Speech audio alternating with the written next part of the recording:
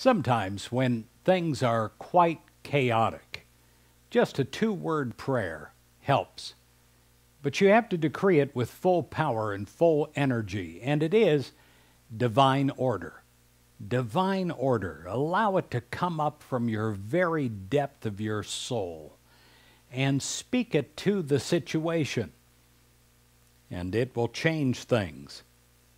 In Job 22, verse 28, it says, "Thou shalt decree a thing, and it shall be established unto thee, and light shall shine upon thy ways."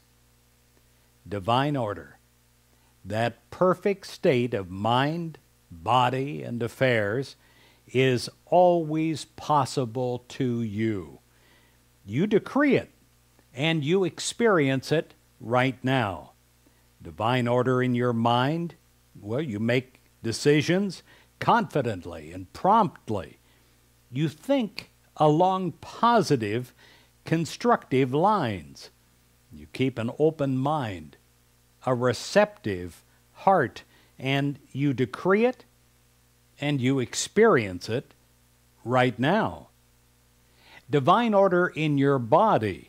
Every part of your body is part of the life of God, and you are whole, and you are strong.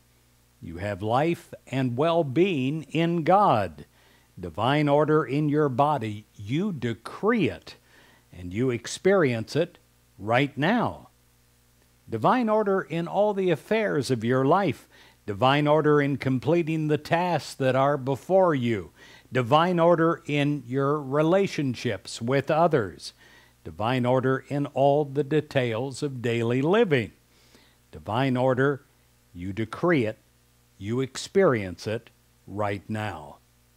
I pray this day is a day of divine order in your life.